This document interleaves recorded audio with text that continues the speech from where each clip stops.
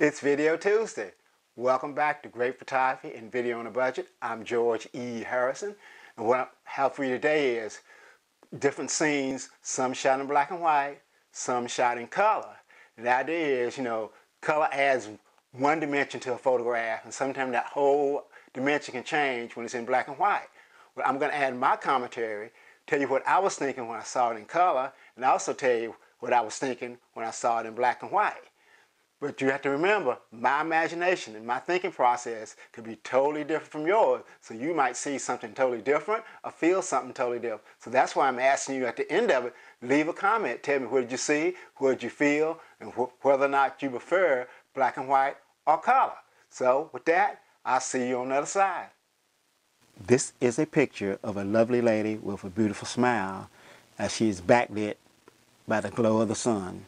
But isn't her smile and her face still just as beautiful in black and white, or maybe even more so? Do not let this color picture fool you. This is a very small creek near my home. Only after recent rain do you get any water, and it still is very misleading. But in black and white, it's still the same creek. It's still very misleading. It's still very small. But yet, it has a different meaning when you see it in black and white. It has been said, there's no reflection prettier than a new bride to be looking at herself in a mirror. But even in black and white, the reflection is still there, the anticipation. What do you think? The glow of the Ferris wheel reminds all of us we're still children at heart. But in black and white, it allows us to use our imagination, and we're transformed back to when we was kids, giggling and happy. The proud face of a brother as he congratulates his recently graduated UNCG sister. Even in black and white, you can see he's still just as proud of his recently graduated UNCG sister. In color, it's just a little bug on a leaf. But in black and white, with a little imagination, it's a giant monster coming to get you. In color, it's a wintry scene of a frozen raindrop. But in black and white, you feel the chill as the raindrop holds on, frozen in time. This is the beautiful face of an Elon University student.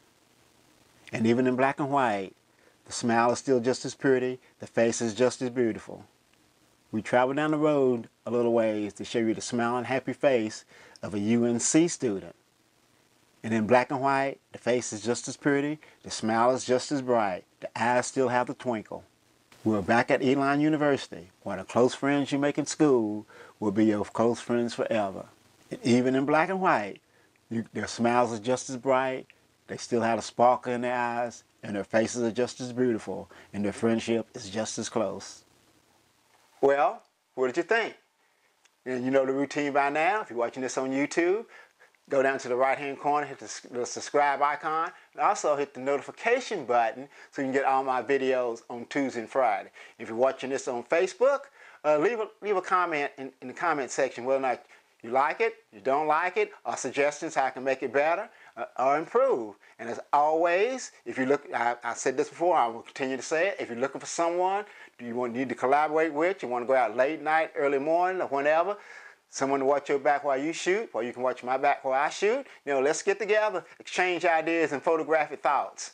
And as always, I want to thank you for coming along with me on this photographic journey, and I will see you Friday.